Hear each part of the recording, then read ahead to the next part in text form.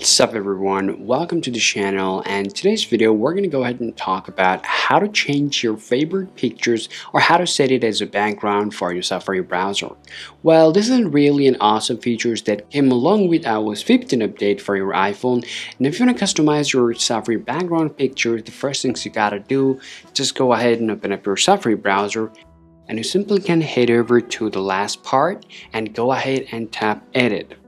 Soon after you do that, and if you just go ahead and scroll down again, and you're going to see this option called background images. Go ahead and tap on there, and then you're going to see some default pictures that came along with the new update, so you can feel free to check or choose any pictures you want.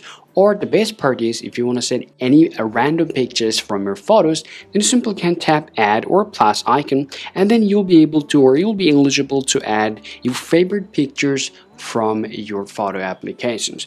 Now for example, we will choose these pictures, and then our pictures will be set automatically. Now let me just go ahead and close it. Right after that, you'll be able to see the pictures will be added on your Safari browser. These look really cool and nice, and this is how you can do it, guys. Hopefully this video is pretty useful for you in terms of help you out to know how you can set a background pictures for your Safari browser.